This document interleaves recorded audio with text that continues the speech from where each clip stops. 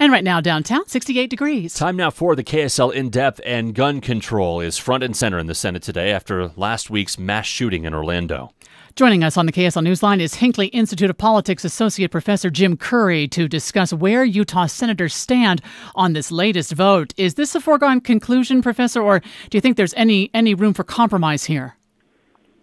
Today, it's probably a foregone conclusion. They're voting on 4 proposals that have largely been voted on before, and none of them have ever been able to reach the 60-vote threshold that's needed in the Senate. But there is some possibility that later in the week, some proposals that are being put together by Senator Susan Collins and Senator Pat Toomey might be able to perhaps break through that gridlock. What's the history of Utah lawmakers as far as voting on some of these bills, say, in the past? Generally, Mike Lee and Orrin Hatch and generally the House delegation have been supportive of gun rights. They haven't been the lawmakers that have been in favor of voting for some of these gun control measures, especially the strict ones. And in the Senate, Hatch and Lee have previously on each of these proposals, because some of these proposals they're voting on today have been voted on once or twice prior in the past few years.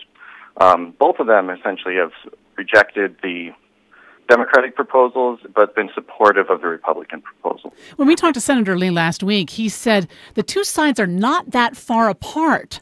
So I wonder whether any of the compromises that they're trying to negotiate today might come together in something that could reach that 60-vote threshold. It's possible, but it's going to be really difficult. I mean, say you had a Democratic proposal, or say you have a proposal like Susan Collins that's meant to be written such that she can get all the Democrats to support it. You'd still need a good number of Republicans in the Senate. You would still need essentially 12 Republicans. And that would mean going beyond the 4 Republicans that have been willing to support Democratic proposals in the past.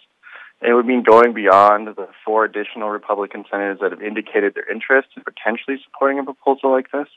It would need to be something that really captures the concerns of both sides. And perhaps more importantly, it would need to be something that both sides would be willing to put aside the politics of this issue and really want to come together around a proposal to actually do something. Yeah, when you talk like that, it kind of reminds me of just after 9/11 when all the lawmakers kind of came together in one of those times. Do you think it's going to take something on unfortunately, an even bigger scale for something like this to get bipartisan support?